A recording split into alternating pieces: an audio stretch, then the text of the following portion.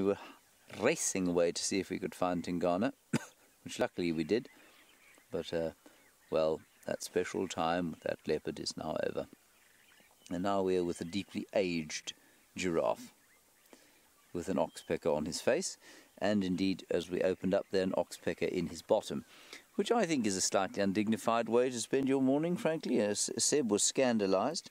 He, in fact, he asked if it wasn't perhaps inappropriate to start on that picture, and I said, no, Seb, it is our duty out here to show reality in all of its beauty and indeed its ugliness.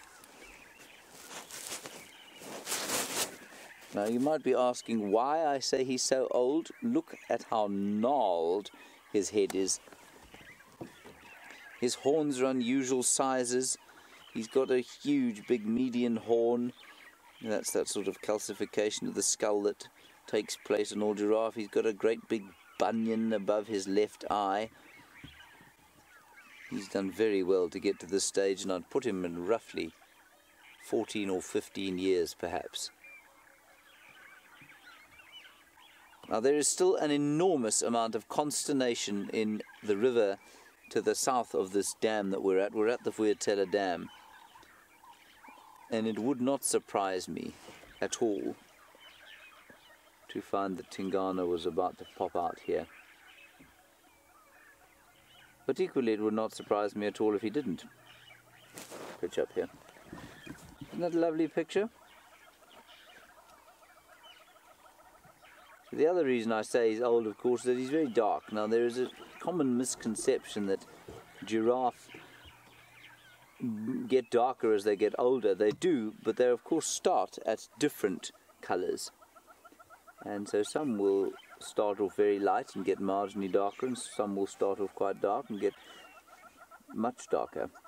And so it's not always a great indicator of age, but that combined with the condition of his skin and that very gnarled skull indicate that he is very old. Yes, David, his ears do look really white, don't they? I agree with you. I think his ears are very white indeed. Why would they be white? Possibly so that they can communicate visually with the other giraffe of an area.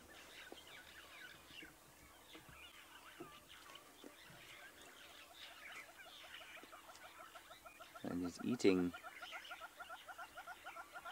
tambuti trees, which are not very healthy for human beings. And I imagine some of our more regular viewers must be wondering, where is the Nkuhuma Pride? And I will tell you that there's a huge amount of confusion generally amongst even the guides who are able to drive on far greater traversing areas than ours. Buffalo's Hook and Torchwood, they don't know where the Nkuhuma Pride is.